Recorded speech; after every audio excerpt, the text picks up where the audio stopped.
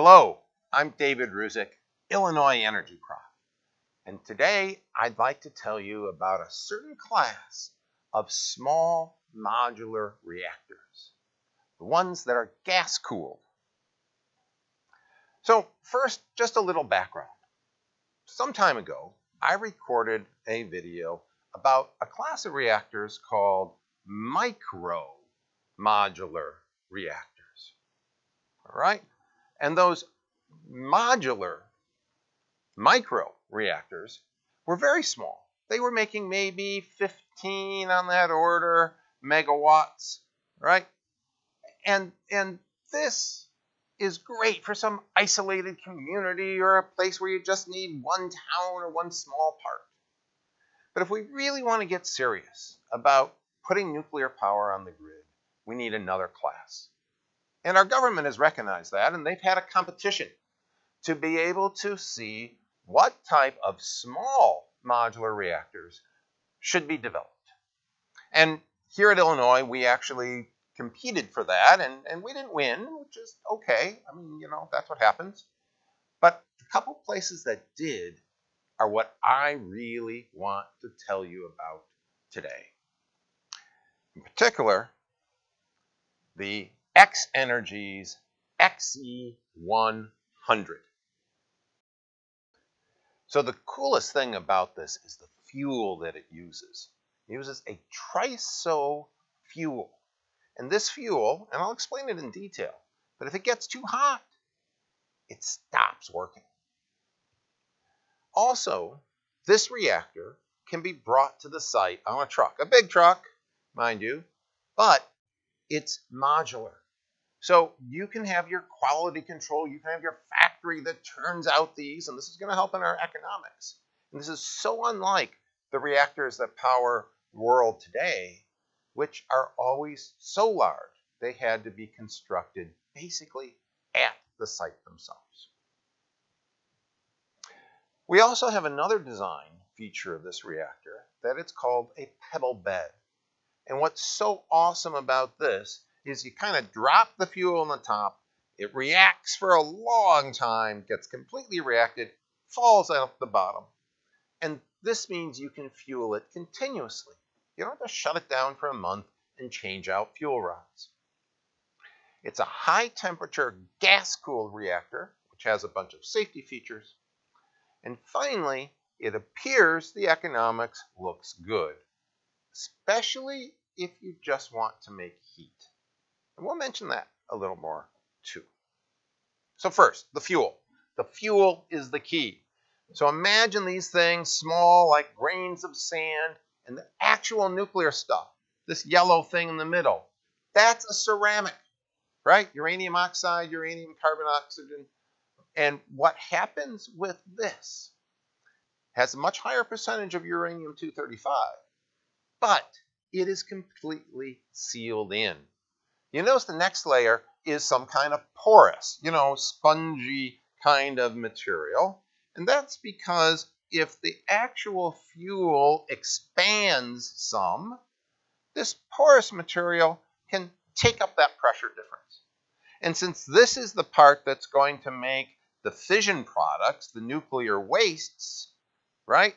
Because of that, those fission products are trapped here, and if some of them are gases, that's also trapped in the fuel pellet. There's a very hard layer surrounding it, the silicon carbide, and of course it's surrounded by even more graphite and even more carbon. But it's not just this tiny grain of sand. These tiny grains of sand are packed together in another graphite material, turning into a pebble the size of a golf ball. And this is the fuel. And this is also the container for the nuclear wastes.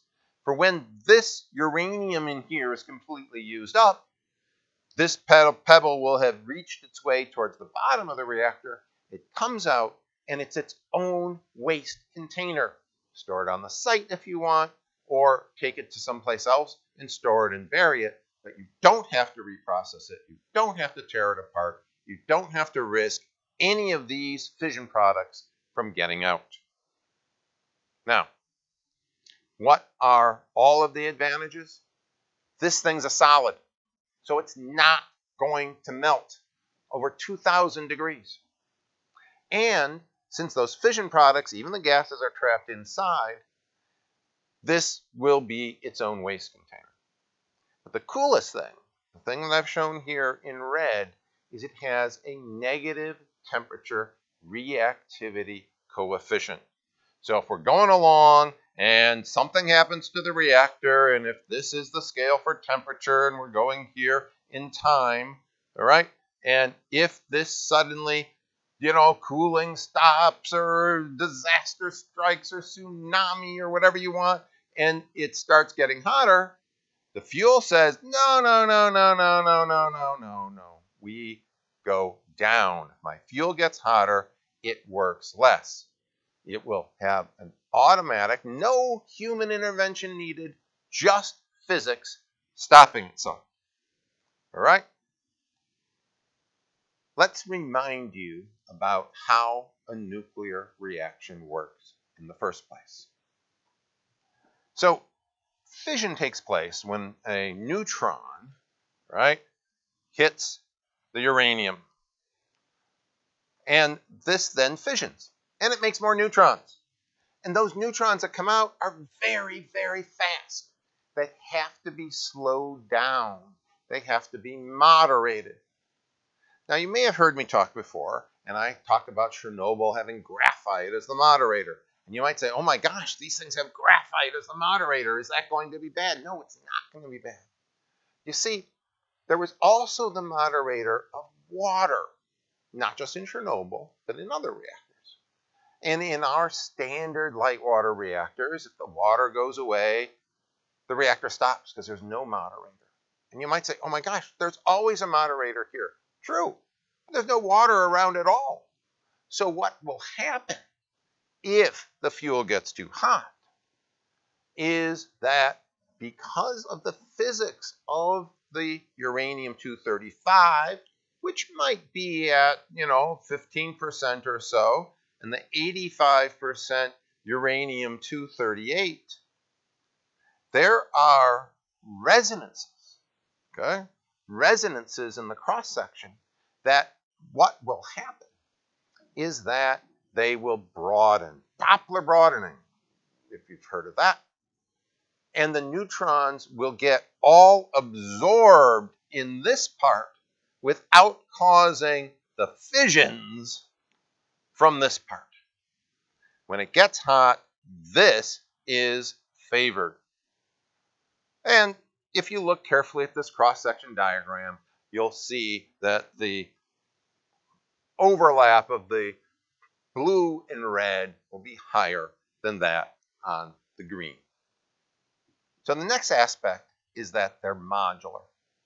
Now, a unit like I'm describing here from X Energy is a unit that will make 200 million watts, 200 megawatts thermal, which if you convert to electricity is 80 megawatts electric. And its reactor core, the piece that they're going to make uniformly in some other location, 70 feet long and about 16 feet in diameter. That's a big truck, but you can still get it there. The reactor concept itself, and I pulled this from Wikipedia, is called a pebble bed. You put in the fuel at the top. Eventually, it comes out at the bottom. And when you do it this way, you'll be able to burn up virtually all the uranium that's in there. And in time, the stuff that comes out, because, it comes in at the top, it's got to kind of gradually work its way through. It's got high temperature gas going through this. The used fuel will come out of the bottom, all ready to be stored. Here's an actual picture of the gas-cooled reactor design. And I want to point out a few things, okay? The first is that's where the fuel's added. And then that's where the fuel comes out eventually. Only helium is in the reactor core part itself, a little unlike the Wikipedia picture you saw. And this has some very important safety advantages. Because helium, and we're talking the same helium that you fill up a kid's balloon with, that you breathe in and sound like, a squeaky Donald Duck. The helium is chemically inert. And it's already a gas, so it's not going to boil and cause some steam explosion, right? There's no phase change that it can take place with. And then we take the hot helium back out, and it can go over here at 750 C, and you can do high efficiency steam generation for electricity. Or, of course, you could take that heat and just use it as heat. So, what are these safety features that you get because you have a gas-cooled reactor? Passive safety. Helium stops flowing. Well, fuel's going to get warmer. There's nothing taking heat away. But because of the physics of the fuel, it will stop reacting. And you know what you have to do as the operator of the plant or the safety official? Nothing. You simply walk away. In addition, because we have the carbon moderation, all right, which is a very high temperature substance, right? If you think about graphite, you don't get molten graphite.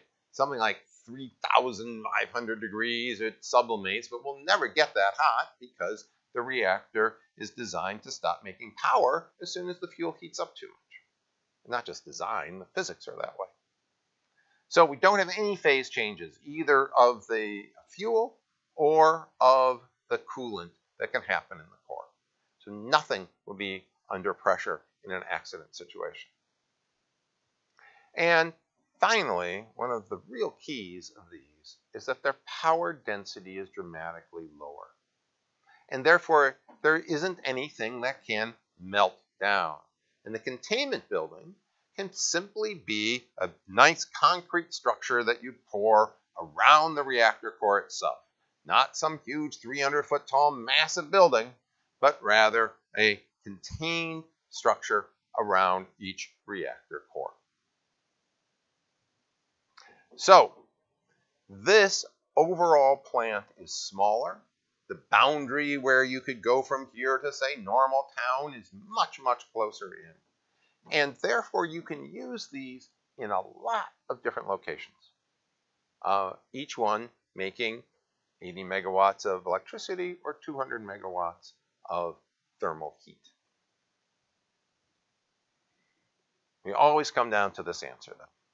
All of this sounds great, but how much does it cost?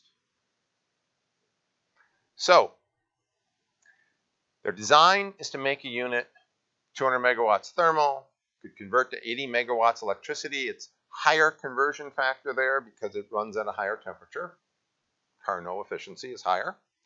And they say these designs, very few, if any, moving parts. I'm not talking about the pump someplace, but rather the reactor core itself, 60-year lifetime.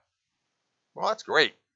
Almost any capital cost you can amortize over that long is going to give you a good deal. But the question is, how good of a deal?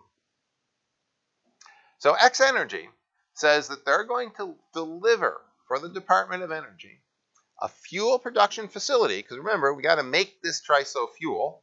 That's a very important part of this. And 4 of these reactors, enough to make 320 megawatts of electricity. And the government is going to give them $1.6 billion over 7 years, and they have matching money from the industries that are actually going to help make these products. Okay? So that's the plan. And this will be the first one, and one always imagines the first one's going to cost a bit more. And you might be struck at the price tags of billions, but remember, even a big coal power plant costs $1 billion, and natural gas costs billions. And if you're making power plants, get used to the word with a B. It's always in there.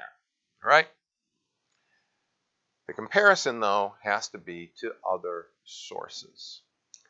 So what are the cost details? According to the talk they gave at the 2017 ENS meeting, they show a levelized cost of electricity of 8.4 cents per kilowatt hour. Now, I've often said in these other videos that we get maybe around 3 cents for coal, and could even be around that, or 2 cents for natural gas, right? And maybe higher for this for wind and other things. But these costs, remember, are saying it's perfectly free to put up CO2. Will we have a charge someday for global warming? In which case, the cost for fossil fuels will be deemed too high. If then your choice is to compare this to some of the renewables you see up there, to compare it to solar, or to compare it to wind, well, there's lots of economic questions, because these systems also need storage. If you are ever going to go to a system that is totally dependent on them alone. So I think where we really end up is the role for nuclear is to have that dependable power when you need to smelt steel, but also for the second knob button that you see there, the real advantage. You see, you could just make heat. So many industrial processes take fossil fuels, and not to make electricity, but just to keep things up. Burning coal, burning methane, burning oil, really good at heating things up. Solar and wind are not real good at that. Solar is photovoltaics, wind powers an electric generator, right? Great at making electricity, not at making heat. A nuclear power plant, on the other hand, could make that heat. And because these are modular and smaller, one of the big power plants we have of these things, remember, these things are 3,000 megawatts thermal. That's the typical size of a power plant. And that is enormous. You don't need that much for any one process factory or maybe any one district heating system. But these modular reactors come in at the 200 megawatt thermal range. And this could be the huge advantage of, economic advantage of small modular reactors for the future. So, in conclusion, the future of nuclear, I think, is in these small or even these micro nuclear modular reactors. And I read a thing recently that had just come out. We're shutting down coal plants across the country right and left. We're replacing them with natural gas, but that's good because you make a lot less greenhouse gases. Every place you shut down a coal plant has a steam generator. It has the water sources. It's connected to the electric grid. Instead of burning coal and making the CO2 and the attendant other pollution that comes from that, plop one of these modular reactors, or a few of them, at each of those old coal power plant sites and utilize the rest of the benefits. This may be one of the quicker ways to take our electric grid away from CO2 production. And that's what you need to know about small modular reactors.